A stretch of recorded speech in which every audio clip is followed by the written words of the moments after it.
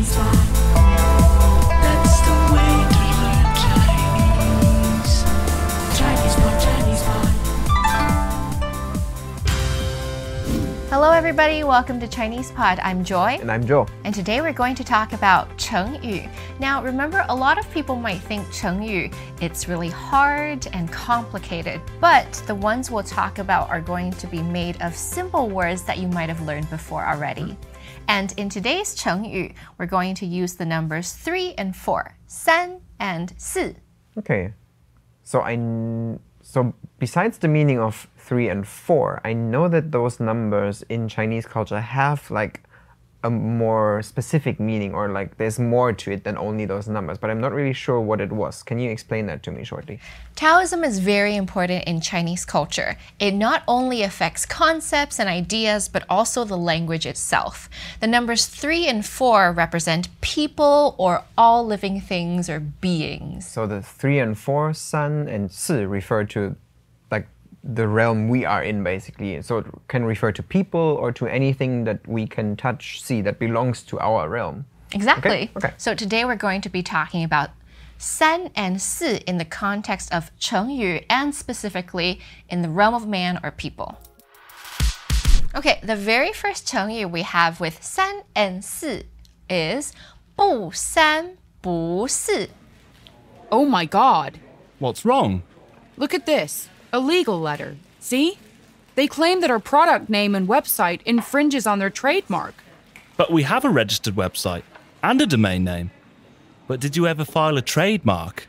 They are actually demanding that we sign over our domain name.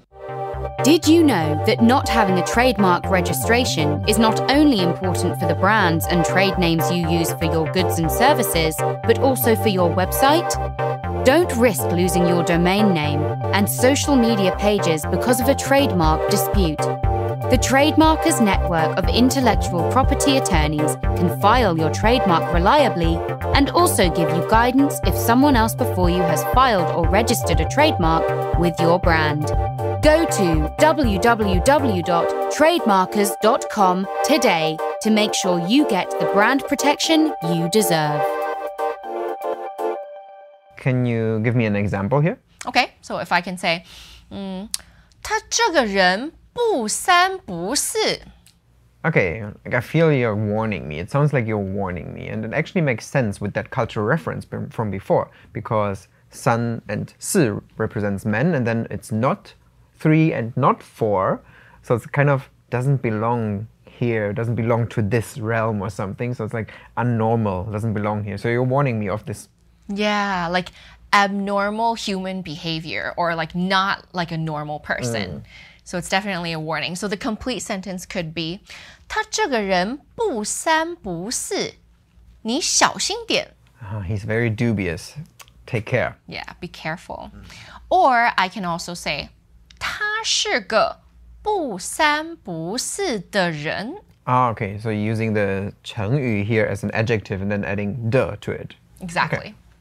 Or I can also say 不要交不三不四的朋友. What kind of friends do you think I would be talking about? Maybe friends that gossip or something. Yeah, or Like maybe bad they do friends. drugs or something. Yeah, some bad friends. Don't make bad friends. Don't People who make don't not have- 3, not 4 friends. You know, they're not, people who don't have normal people behaviors. There's quite a standard there, isn't there, for Yeah. human behavior? Yeah. Okay, so I have one more. 他常常说一些不三不四的话. Oh, okay. So we can not only use it as an adjective for people, but maybe for like here it was 话, like what you say, something that you say. Yeah. Okay. So he's speaking very shady. Yeah. Maybe shady, or like speaking out of turn, irresponsibly, or talking maybe frivolously, something like that. It's not extremely specific, but you can infer that it's something that's not good. If you have watched our tone change series, you may already know that 不 is a character that is normally in the 4th tone, but that sometimes changes its tone. So whenever you pair it with a 4th tone together, 不 becomes 不. So this is why we have here 不三 in the original tone, but 不是 in the change tone. Okay, So the next 成语 we're going to talk about with 三 and 四 is 说三道四.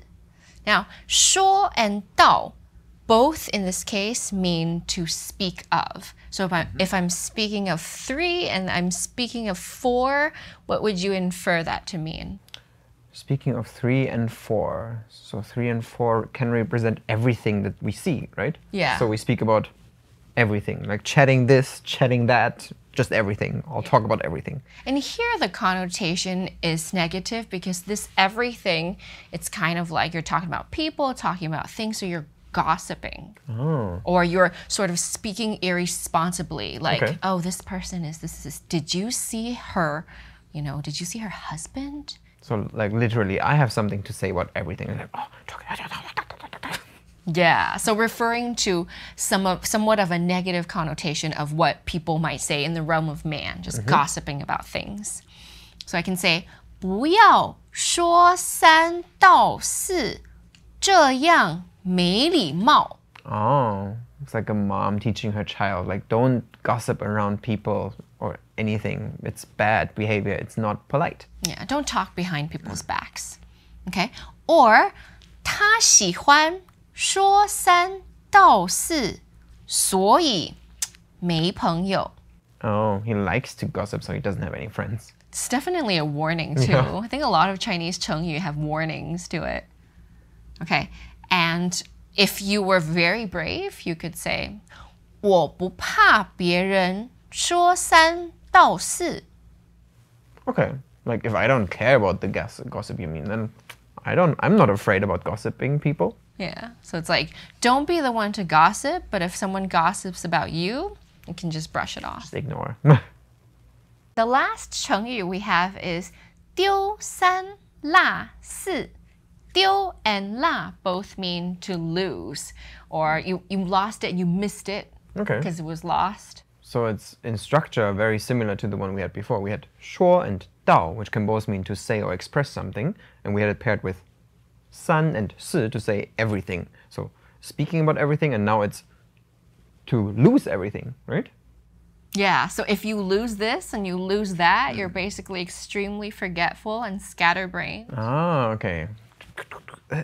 Where's everything? I forget everything. Okay. So I can say 他常常丢三落四.